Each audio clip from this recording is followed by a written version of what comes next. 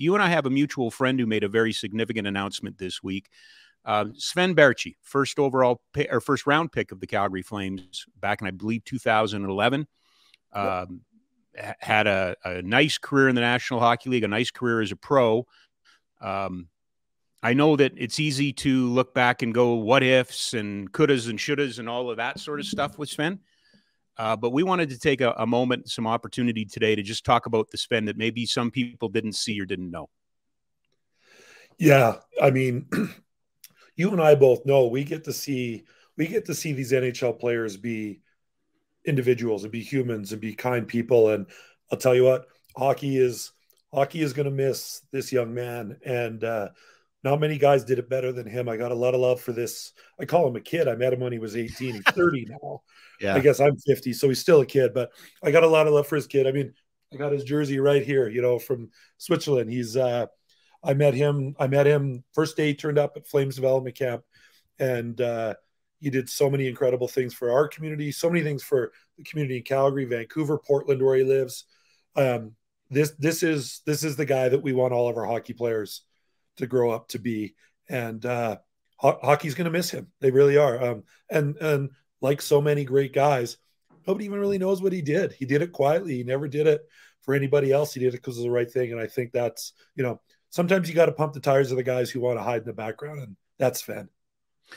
Let's talk a little bit about that. I mean, I can certainly promote the fact that he was one of the first Flames players to come to our development camp for kids who never got to go to hockey schools, the ones that we put on, you know, with all of our friends in the media and the hockey community volunteer camp that very, very proud of. And you were a huge part of. We had Heroes kids at it. But Sven was one of the first players, along with Michael Backlund. I believe Backlund the first year, Baertschi the second year, came and signed autographs and met and greeted the kids. So I'm forever in debt for just that. Yeah. Well, and, you know, I think sometimes you look at these guys and you see they're connected to charities, and charities like ours, we're always trying to get connected to good people.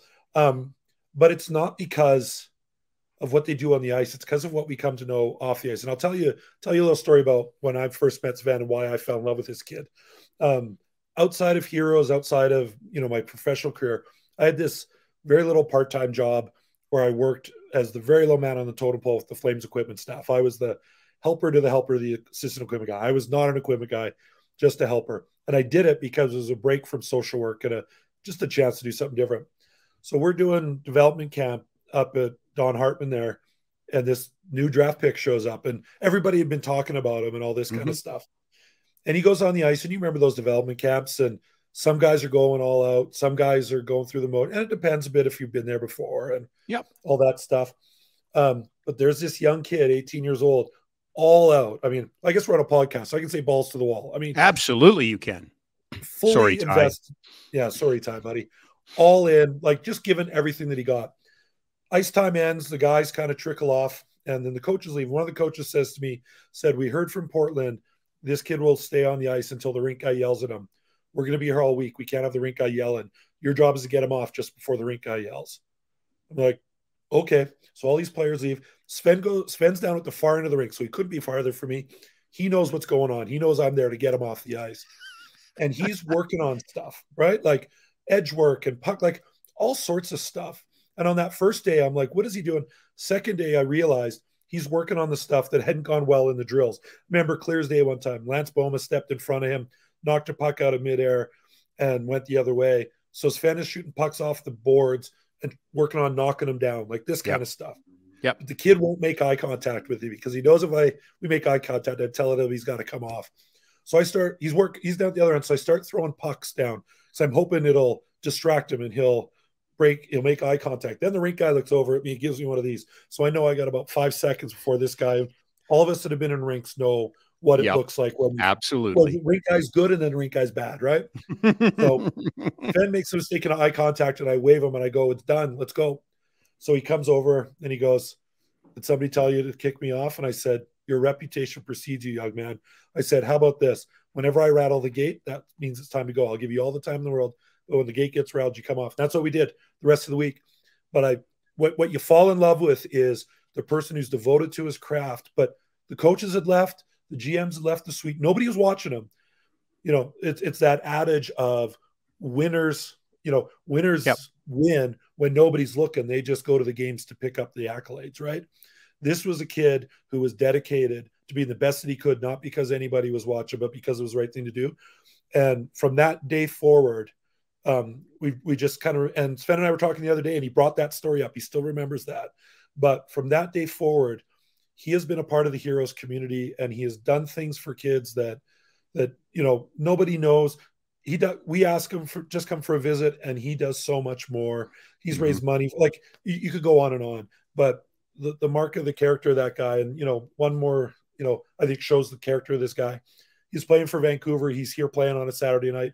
I'm at the airport Sunday morning, and I go through security, and there's Sven sitting on the other side of security while they're looking through his bag, and he looks bad. He looks bad. So I go to him. I go, holy smokes! I didn't expect to see you here because the Canucks flew out. I would assume after the Flames game.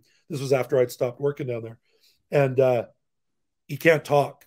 He's got a jaw injury. His jaw wasn't broken, but it was misaligned. It's like totally out of alignment. So like totally opposite sides of your mouth. It looked gross, all that. He couldn't talk.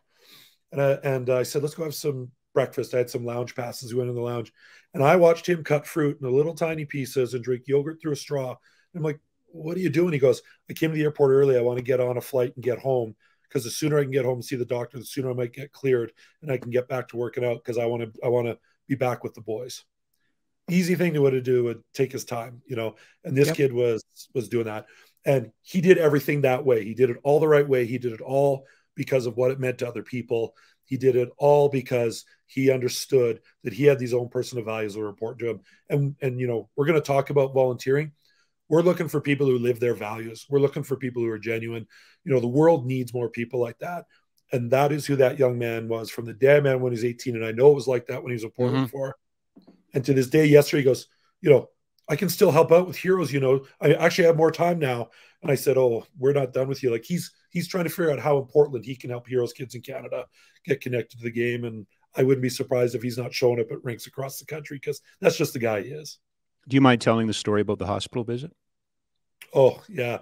So Vancouver. So by this time he was playing in Vancouver, and we had this young man named Kane, and Kane's life up to this point was hard enough as it was. You could have made a movie about it. And then Kane was about 12, 13 years old, and out of the blue, he has a massive stroke. And nobody could figure out what was going on. And it's changed Kane's life to this day. And he had met Sven before, and Sven had read books with him. Like he had done all this big brother stuff, cousin, uncle stuff. Like, so we text Sven and just say, hey, are you in Vancouver? Cause I think it was just before training camp, and guys come back at different times or whatever. Or maybe it was end of season, whatever. Anyways, it was not a time he should have been in the city, but he was. We said, Kane had this stroke. He's in the hospital. It would sure mean a lot if you just pop by for a visit, but we prefaced him. He might not know who you are. Like, and we said, we're just looking 15, 20 minutes of your time, Sven. 12 hours later, he's still there. And he sat with a rolled up sock. It still gets me. A rolled up sock they turned into a ball, and they played catch back and forth, and for like 10 hours. And Sven talked to him the whole time. He brought jerseys, he brought pictures, like all this kind of stuff. And Kane wasn't really tuned in that this was Sven, but when he saw the pictures, he made the association that he knew this guy. And Sven stayed, and then he said, I'll be back tomorrow. And he came back tomorrow. And then he said, I'll be back tomorrow. Like he kept coming back. And the nurses, at the hospital knew who he was. And they realized really quickly, this wasn't an organized team visit. This was a young man doing right by another young. And Sven was in his, mid-20s then? And he grasped it. And that was before he was a father, but you could see the father he was going to become from that moment. And, it was massive. It was one of those things that doctors say something happened in this kid's recovery. Kane's not back to himself, but things changed in his recovery for that. And it was because his buddy was there. Right. And unasked, just because it was the right thing to do. Yeah. I will always have a special part in my heart for that kid. I'm not supposed to, I get it. And I'm not taking a shot. Ryan Pike and the Nation Network guys have written posts about him and look at him from a hockey standpoint. That doesn't matter to me. That kid's a winner. Absolutely has always been a winner. The easy thing is for guys like you and me to sit back and poke holes at how well guys play hockey. We should be celebrating and this is the women hockey players. Absolutely. All these women pro players, these university players, whatever. Well, okay, but talk about Emily Clark then, and talk about what we delivered yesterday. I mean, in that same regard, because that's going to lead us right into what we're going to talk about. Right. So we met Emily Clark 5-6 years ago when she was 18, 19 years old, the national team. And lots of times you have people say, hey, like, I'd love to help out. Here's my contact information. And their intentions are good, but sometimes it's hard. You know, they move to a different city, or they get busier, or they get a new relationship. So not everybody follows through. Emily followed through right from day one. When you speak about a young person again who gets it. Yep. And through the course of her time with us, coming on the ice and doing stuff, COVID hits, we do a Zoom call, and she meets one of our players, Naya, who's a superheroes player up in Edmonton, lives with autism, and there's lots of challenges there for her. Was not talking when she started with us, correct? Was when we met her, she fit that definition lots of people have of autism, that you know, they can't look in the eye, they're not going to communicate, social awkward, all that kind of stuff. Yep. So yeah, that was the player we met at the rink. COVID comes, we go to these online things, and everybody told us you're not going to be able to take special needs kids and do online stuff. 250 sessions later, of which you facilitated 240 of. I think we proved that wasn't right. But Naya came out of her shell. We started to hear her voice, and what emerged was she would go last, and she would always, and when we'd be with all these NHL players, we had NHL players, major league players, movie stuntmen, all these super cool guys. Was crazy. It was crazy. Yeah. Super cool guys and girls. I absolutely, you know, the old hockey language comes out. Matt Tkachuk there's many flames in there, just for people to know. Like you name it, it feels like we had them, right? And Barry Trotz, like all these. Anyways, it just sort of morphed that Naya asked the last question, and none of our kids asked hockey questions except for one. One player asked every player their plus minus. Logan. Yep. And I had to have homework. I had homework for every right, guest, because no players knew it, right? Remember that? That's right. No, none of the players knew it. And it was a kid. It was a guy with a really bad plus minus. Anyways. So it morphs in. So Naya would ask questions, and Naya was always, she would ask the question that she wanted to be asked. So it was an insight into her world and how she was thinking. You know, she asked Mitch Marner about, you know, the animal he'd like to be able to talk to, and he said cheetah. I know you go so fast. Yeah. And then he asked her, she goes, a narwhal, because no one knows why narwhals have horns, but a narwhal knows, and I want to ask a narwhal. Like, this is how she works and operates. Absolutely. So I forget the question she asked Emily, but it led to a story that Emily, from when she was 12 years old, posted on the wall. Her goal was to play in the Olympics, and all the steps and all the people she needed to support her along the way. And she'd see it every time she turned the light on and off. So it led to this story that was really empowering for our kids. But you watched this friendship build between the two of them. And since then, like, Emily's there for all of our kids, but then we talk about Naya, and then we do things for Naya. So yesterday, you and I were up in Edmonton, Superheroes. I had to deliver gifts from Emily to Naya. Yep. And not surprisingly, then I now have to deliver gifts from Naya to Emily. Like, they exchange gifts all the time. Naya made flowered headbands for Emily and all of her teammates to wear in the Bubble World Championships. And that was, you know, all these teams have their call to action and their team thing. They wore their flowered headbands after every game, and after they won, and the players were sending pictures to Naya with their medals and these flowers. Like, when you know, and Emily and Sven are volunteers first and they're hockey players second. Like, none of the special stuff they did happened because of how great they are at hockey. Yeah, it's because of how great they are as people.